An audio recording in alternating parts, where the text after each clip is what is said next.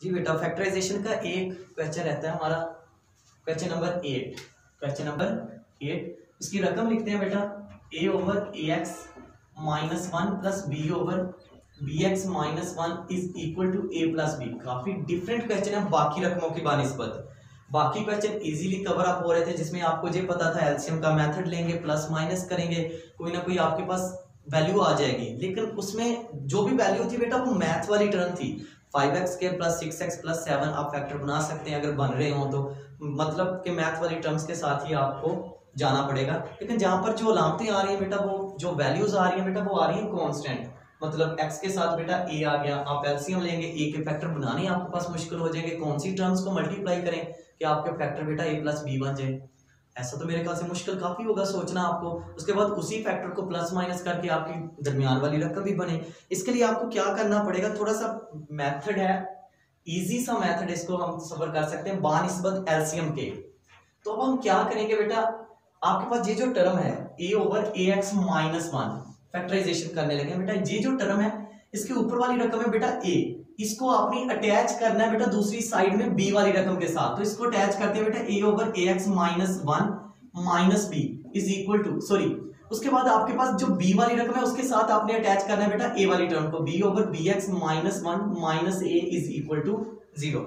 तो आपने क्या किया बेटा, a वाली रकम के साथ b वाली रकम को लिख दिया और b वाली रकम के साथ a वाली रकम को लिख दिया। मेरे ख्याल से तो कोई मुश्किल नहीं है, सिर्फ कंसेप्ट में एक बात बैठा लें कि a वाली रकम के साथ आपने b वाली रकम को पिक किया, तो b वाली रकम के साथ आपने a वाली रकम को पिक किया। बात क्लियर जहां तक। उसके बाद आपने क्या करना है, आप जो पहले करने वाले थे, जो स्टूडेंट गलती करते हैं बेटा, वो इन दोनों रकमों का एलसीएम लेते हैं। जब इन दोनों रकमों का एलसीएम लेते हैं रकम बड़ी हो जाती है, फैक्टर बनाने मुश्किल हो जाते हैं। अब आपके पास एलसीएम तो लेंगे, अब आपके पास जो रकमें एलसीएम की इंक्लूड होंगी बेटा वो जे होंगी। इन दो रकमों का आपने एलसीएम लेना बेटा। इस रकम का एलसीएम आ रहा है बेटा ए एक्स माइनस वन, तो जी आपका हो गया बेटा एलसीएम। अब इस रकम को आपने क्या करना है, ए एक्स माइनस वन को किसके साथ मल्टीप्लाई करेंगे बेटा, बी के साथ, ए एक्स माइनस वन प्लस इस रकम का एलसीएम आया आपके पास बेटा B x minus one, B minus A B x minus one is equal to 0। बात क्लियर। जिस रकम के बटे में कोई रकम ना हो, जिस रकम के नीचे कोई रकम ना हो, जिस रकम के डिनोमिनेटर में कोई रकम ना हो, तो उस रकम को डायरेक्ट एलसीएम के साथ बेटा मल्टीप्लाई करते हैं। बी के नीचे कोई रकम नहीं थी, उसको डायरेक्ट एलसीएम के साथ मल्टीप्लाई किया। ए के बटे में कोई रकम नहीं थी, उसको डायरेक्ट आपने बेटा एलसीएम के साथ मल्टीप्लाई कर दिया। अब आपके पास जो रिजल्ट आएगा बेटा वो देखिएगा, ए वैसे ही आ जाएगा बेटा, इसको मल्टीप्लाई करें, A B x minus minus बेटा plus B divided by A x minus one plus इसको मल्टीप्लाई करते हैं बेटा minus B A B x plus A divided by बेटा B x minus one is equal to 0। तो multiply करने के बाद इजीली मल्टीप्लाई थी बेटा, कोई दो रकमों वाली मल्टीप्लाई नहीं थी। दो रकमें मतलब दो लीनियर्स वैल्यूज को मल्टीप्लाई नहीं किया हमने, जहां पर ए की कांस्टेंट टर्म को बेटा कांस्टेंट टर्म के साथ मल्टीप्लाई कर दिया, जैसा कि बी को बेटा इसके साथ और बी को 1 के साथ, ए को बी के साथ, ए को 1 के साथ। हमने कहीं पर भी बेटा हमने ये नहीं किया ए एक्स माइनस वन को बी एक्स माइनस वन के साथ मल्टीप्लाई किया हो। एलसीएम में बेटा आपको यही देखने में मिलेगा कि इस रकम को इस रकम के साथ आपको मल्टीप्लाई करना पड़ेगा, लेकिन हमने जहां इस रकम को मल्टीप्लाई नहीं किया।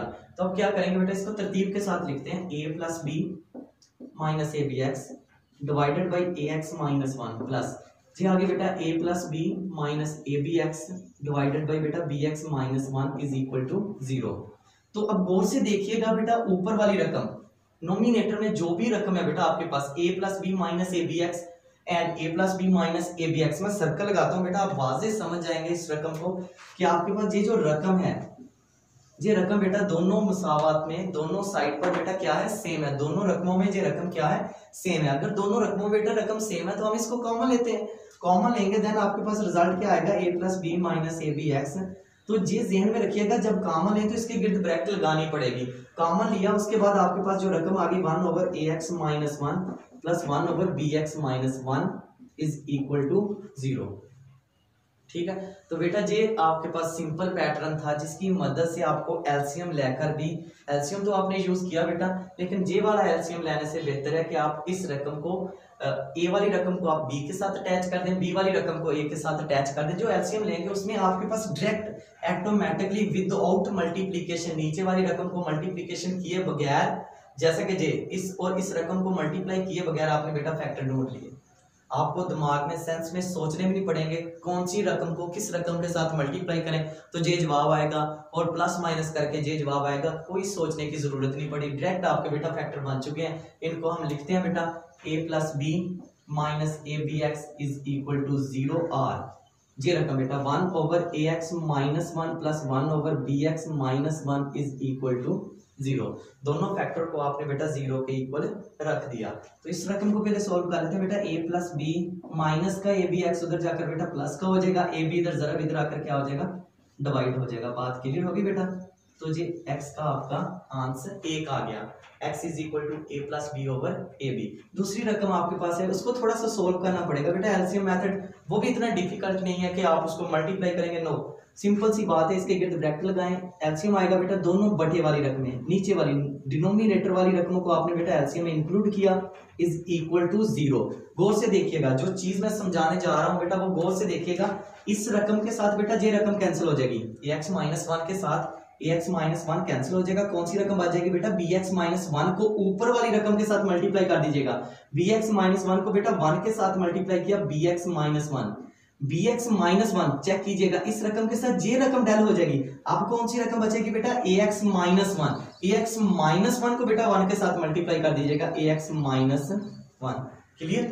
तो अब आपके पास जो रकम आ चुकी है बेटा वो bx minus 1 plus ax minus 1, और डिनोमिनेटर में आपके पास ax माइनस 1 bx माइनस 1 ये प्रोडक्ट में फॉर्म है। तो ये गौर से देखिए, ये रकम बेटा बटे में है, नीचे है, ये रकम इधर तकसीम हो रही है, डिवाइड हो रही है, दूसरी साइड पर जाकर क्या हो जाएगी बेटा, मल्टीप्लाई हो जाएगी। तो देन आपके पास रिजल्ट क्या आएगा बेटा, bx minus ax sorry plus ax minus 2 is equal to 0 multiply with ax minus 1 and bx minus 1। ठीक। तो इन दोनों रकमों में से बेटा आपने x को कॉमन लिया, x इंटू ए प्लस बी माइनस 2। किसी भी रकम को बेटा 0 के साथ मल्टीप्लाई करें, जवाब क्या आएगा, 0 आएगा। आपको मल्टीप्लाई करने की जरूरत ही नहीं पड़ी, 0 ने ऑटोमेटिकली इस रकम को क्या कर दिया, 0 कर दिया। माइनस का 2 दूसरी साइड पर जाकर क्या हो जाएगा बेटा, प्लस का 2 हो जाएगा, a plus B is equal to 2।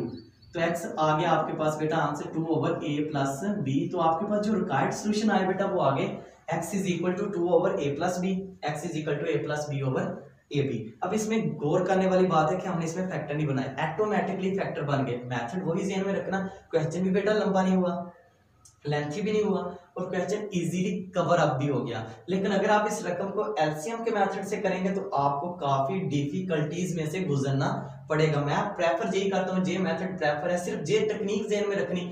ऊपर वाली रकम a थी तो उसके साथ आपने b वाली रकम लिख दी, और ऊपर b वाली रकम थी तो आपने a वाली रकम लिख दी। जी आपका आर्टिकल था बेटा फैक्टराइजेशन का, जो प्रीवियस लेक्चर में हमने डिस्कस किया था।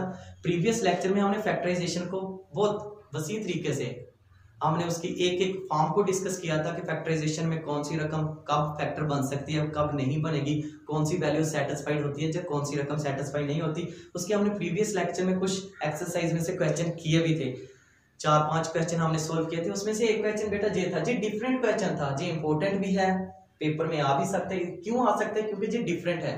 पिछले प्रीवियस क्लास 10th में, class first year class 9th में आपने इस तरीके से कोई भी क्वेश्चन सॉल्व नहीं किया था। ये वाहद क्वेश्चन था, ओनली जस्ट 1 क्वेश्चन था, इस वजह से मैंने इसको आज सॉल्व किया। पिछले लेक्चर में इस वजह से हमने सॉल्व नहीं किया था कि इसको बाई सेपरेटली अलहदा से बच्चों को समझाया जाए ताकि अच्छे से समझ आ सके। तो वही हमने कोशिश की कि इस क्वेश्चन को हम इजीली बच्चों को समझा सके। तो ये इजी सा मेथड है बेटा, इसको पिकअप करने की कोशिश कीजिएगा कि प्लस a वाली रकम के साथ आपने b वाली रकम को अटैच किया, और उसके बाद जो भी आपने एलसीएम लिया उसको मल्टीप्लाई किया, कॉमन लिया, आपका इजीली क्वेश्चन हो जाएगा। तो हमने इंशाल्लाह नेक्स्ट लेक्चर में क्वाड्रेटिक इक्वेशन का जो नेक्स्ट प्रोसीजर है वो है बेटा by using formula and completing square. 2 है बेटा, एक हमने आज सोल्व किया, वो कंप्लीट हो गया, हमारा लेक्चर आज ये कंप्लीट हो चुका है बाय फैक्टराइजेशन का। तो इंशाल्लाह हम नेक्स्ट लेक्चर में बेटा bye completing square and by using formula solve करेंगे। वो भी क्वाड्रेटिक इक्वेशन के 2 मेथड हैं, 3 मेथड हैं टोटल बेटा। वो हमने थ्योरी में इसके इंट्रोडक्शन में बताया था कि 3 मेथड के साथ इसको सॉल्व करते हैं by using formula, quadratic equation and by using formula, by factorization and completing square। इंशाल्लाह नेक्स्ट लेक्चर में हम completing square और by using formula डिस्कस करेंगे। चलें बेटा, बेस्ट ऑफ लक।